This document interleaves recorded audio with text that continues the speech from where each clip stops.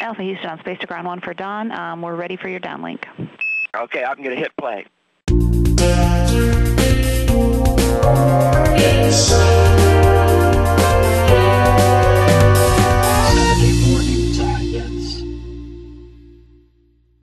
I'm Don Pettit. I was fortunate enough to be science officer on Expedition 6 to the International Space Station.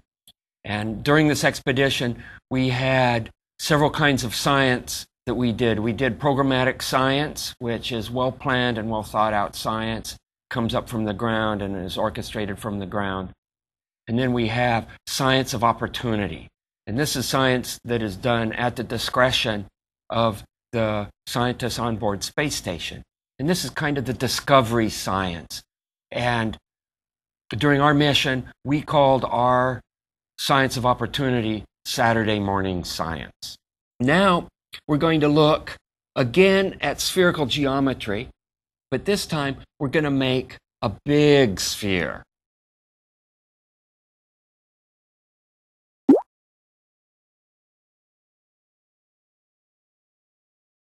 We're going to make a sphere that ended up being about the size of my head. And the only reason I came up with was making this is that the ratio of surface tension forces to inertial forces is going to decrease as the sphere gets larger. And I thought something neat might happen here if we make a big sphere of water as opposed to just having smallish spheres of water. So here we're in the process of making one of these big spheres. I'm just adding water to it slowly because it's real easy to detach something like this from one of those wire loops, and I don't want a blob of water that big around floating in our shower area because I'm counting on being able to suck all this water back, put it in our water bags, and use it for our shower hygiene. The small forces associated with squirting that water on it shoved the sphere down to the bottom side of the wire loop. It was a secant cord on the top side. And now I'm squirting from the bottom to kind of push it back to where it was.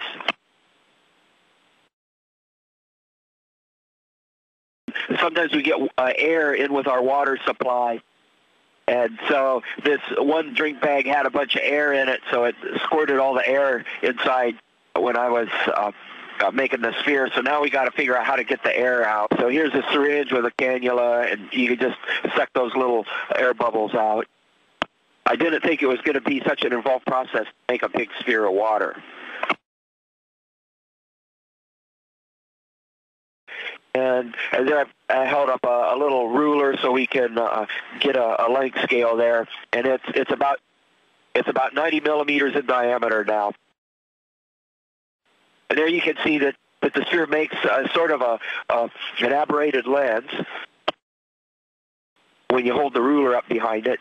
And this one, as you see it here, it's about the size of your hand. It makes this big ugly finger when you put it the right focal point behind it. A spherical lens, a complete sphere like this is not known to be the best optic for a magnifying lens. And here you see the sphere made to final size, and you can see it's about the size of my head. It's about 135 millimeters in diameter, and I calculated about 1,200 cubic centimeters or 1.2 liters of water in that thing. And I was actually trying to get my head behind the sphere to see what it might do in terms of a magnifier for my nose, but I was never able to quite do that, which is probably a good thing because I think that would have been kind of scary. Now, here we have that big sphere, and it's been allowed to sit and dampen down, so it's a nice quiescent sphere.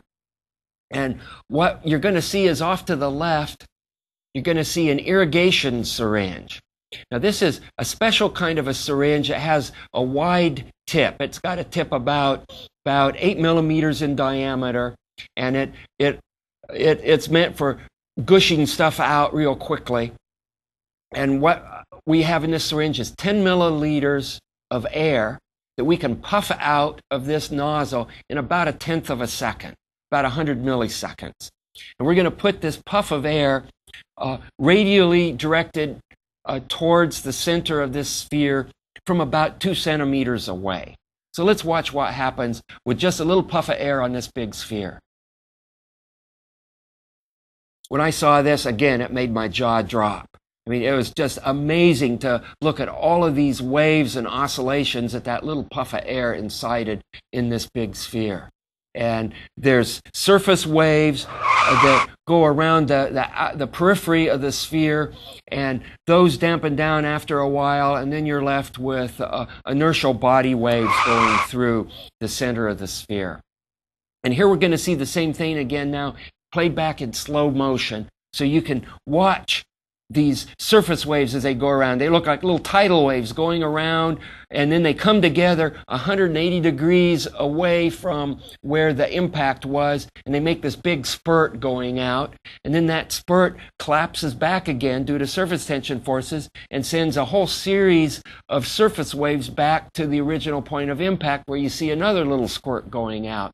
And you see these waves oscillating back and forth, and they dampen down and leave body spherical oscillating waves in the wake of the surface waves. And again, I just thought this was just amazing when I saw this. After this experiment was over, I was tempted to either stick some lemonade in the sphere and we could all stick straws in there and drink it, or I could suck it back up with a syringe and put it back in the drink bags. And I decided to suck it back up and put it in the drink bags. And we're actually able to save the whole volume of the sphere. It's in our drink bags. We're using it in our shower hygiene area now for taking a bath. And here we see it again, one more time in slow motion. It can actually drive droplets off of the sphere, as we saw in this case. And when I watched this, I couldn't help but think of computer models that I've seen where it shows some hapless planet that gets whacked by an asteroid and all the resultant dynamics in that. And even though this system is a lot simpler than a planet and the dynamics of when something gets whacked by an asteroid, I sure couldn't help think about the similarities.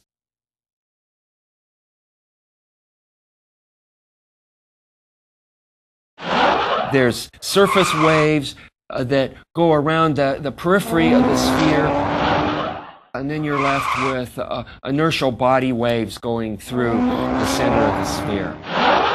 And Houston Alpha, that's it for our Saturday morning science.